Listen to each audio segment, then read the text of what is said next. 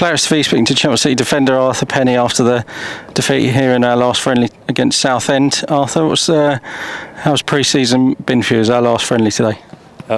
Definitely tough, especially like in the heat. It's a lot of hard work and a lot of minutes in the legs, but it's what we need, and especially as a new group, we need to get as much minutes as we can together and start gelling as a team.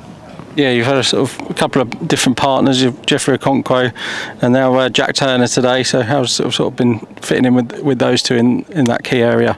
Yeah, no, they're both great lads. They're both good footballers. That's why they're here. And yeah, it's just a shame of obviously Jeff with his injury, but Jack's a good enough player, and hopefully we can have more minutes together and form a good partnership. Yeah, and you've sort of had different tests in pre-season with sort of lower division clubs and then a few National League and a league club in MK Dons.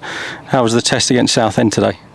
A very tough test. They had majority of the ball and they stuck us under a lot of pressure, but I think we dealt with it quite well and we hung in the game for as long as we could after conceding quite early, and we had a chance at the end right at death where the keepers made a good save. So I think, yeah, overall it's a good enough performance to stay in the game and have a chance at the end that we just couldn't quite take.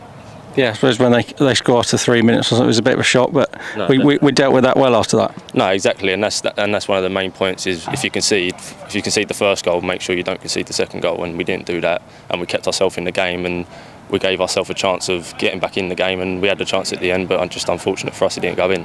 Yeah, so yeah, positive signs in that second half, definitely moving forward into next week against Lowe. Yeah, I think all the boys are just looking forward to that first game of the season. It's going to be a big one, Lowe away. It's going to be a tough test, but I'm sure we'll get it right in the week and we'll get really prepared for that. And how was it today? Quite a big attendance here against Melbourne. How was the playing in the atmosphere today? Oh yeah, it's always great to play in front of a crowd, especially like over 1,000. You can hear them; they're cheering us on, and especially at the end when we have the chance, you're just hoping that we can get a goal from them and tear the roof off the place.